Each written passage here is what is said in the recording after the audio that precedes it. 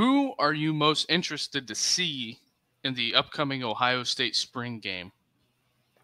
I mean, if I had to pick one player, probably Jeremiah Smith.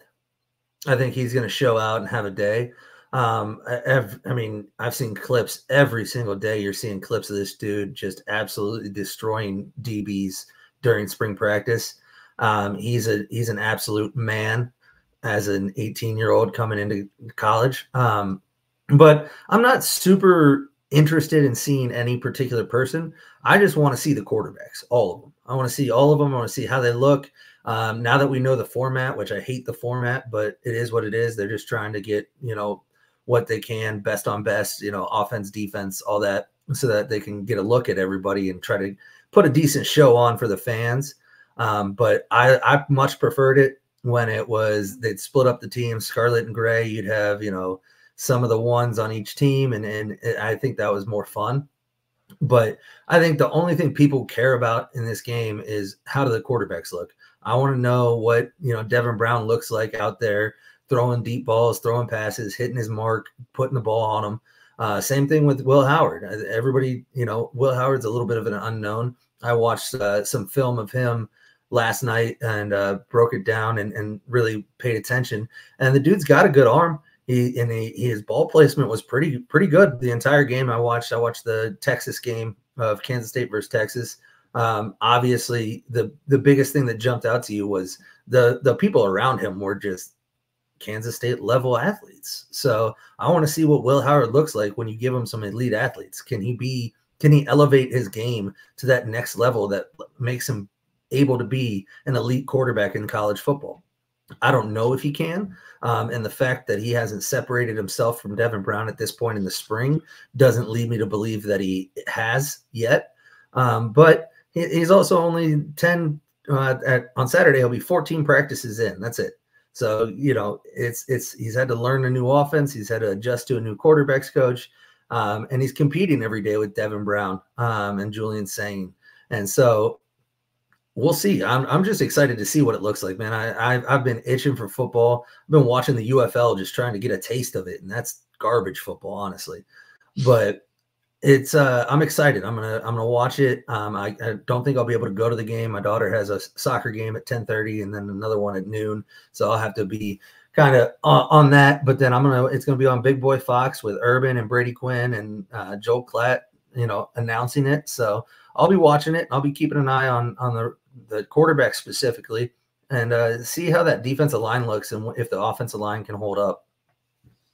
And another caveat about Saturday is too, that is a huge sports day. We have UFC 300 that night. The Masters is going on, and the Ohio State spring game. So if you're a sports fan, that's a great day to consume sports. And also, I'm curious in the spring game to see what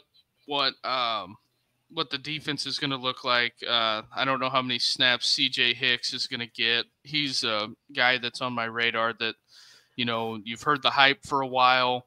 Mm-hmm. And now, all the reports coming out of spring are that he's taken all the reps at one for the will linebacker position. So if that's the case, I want to see him. And what do they do with Sonny Styles? Are they going to roll out with CJ Hicks and Sonny Styles as their two main linebackers, or are they going to rotate Sonny at other positions? Because Sonny Styles has to be on the field. He's too good to just not put out there. Even if CJ Hicks is finally taking the leap where he knows the defense, I know CJ Hicks is a freak athlete and he needs to be on the field, but so is Sonny Styles. So that'll be interesting for me as well. How do the linebackers look, especially with full-time coach James Laurinaitis' first spring game? He has his guys ready, or does he have his guys ready?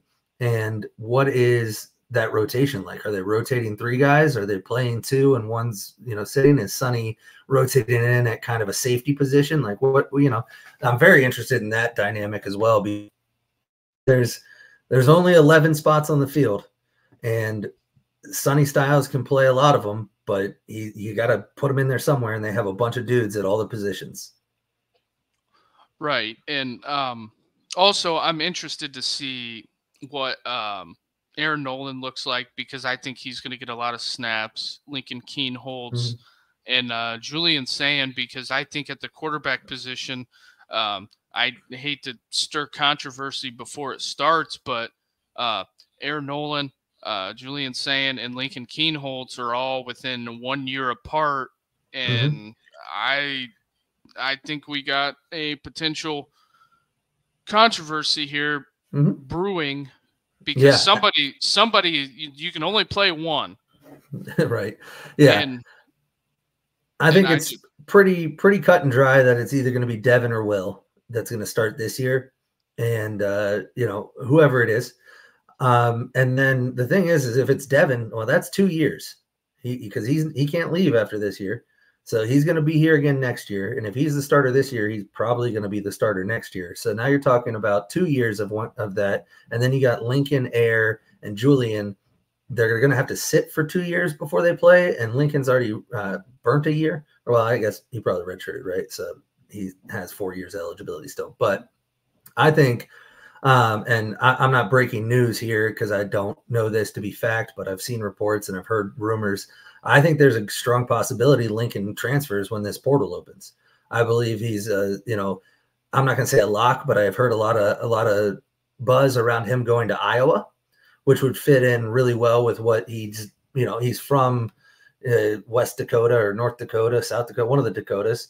And so it would make sense for him to kind of go and explore other options, because when they brought him in, they knew he was going to be a project. He was a 3-year project. We're going into year 2, and we just brought in 2 guys that are a year younger that I believe are going to surpass him.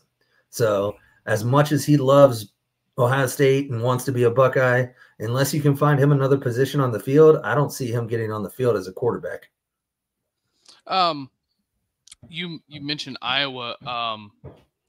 I think Lincoln Kienholz would fit in well at Boise, because I know Boise and Wyoming put a lot of guys in the NFL.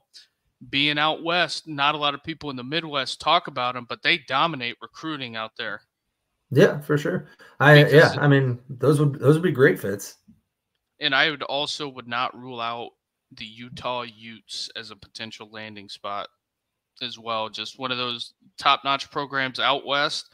I haven't looked and seen who came up second on Lincoln's recruiting, which I think that is a big thing, because now normally the team that finishes second, like Caleb Downs, the portal opens, they end up there anyway. So yeah, that's the leader in the clubhouse when they enter the portal, right? They were obviously very interested in going there if they were their second choice, and then things change at their first choice. And it's kind of like if you're choosing between 2 girls, right? And you choose one and things start to sour, maybe the relationship's not going so well. All of a sudden, that other girl's starting to look real good. She's been in the gym, she's been working out. You're like, damn, I could probably leave this one and get with that one. And grass is always greener, right? Is what they say. Well, we'll see if it is for Lincoln, but I think he's going to get buried on this depth chart if he sticks around for too long.